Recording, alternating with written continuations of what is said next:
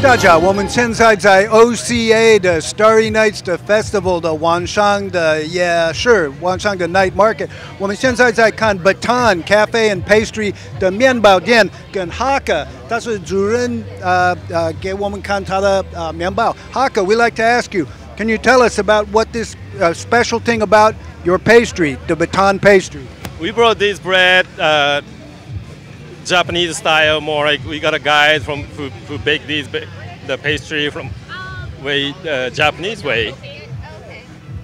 Also, to ask Japanese style, what can we say is some of the character that the Japanese style pastry? Actually, we didn't bring it today, but we do have curry bread and also some melon bread and all these like red bean bread.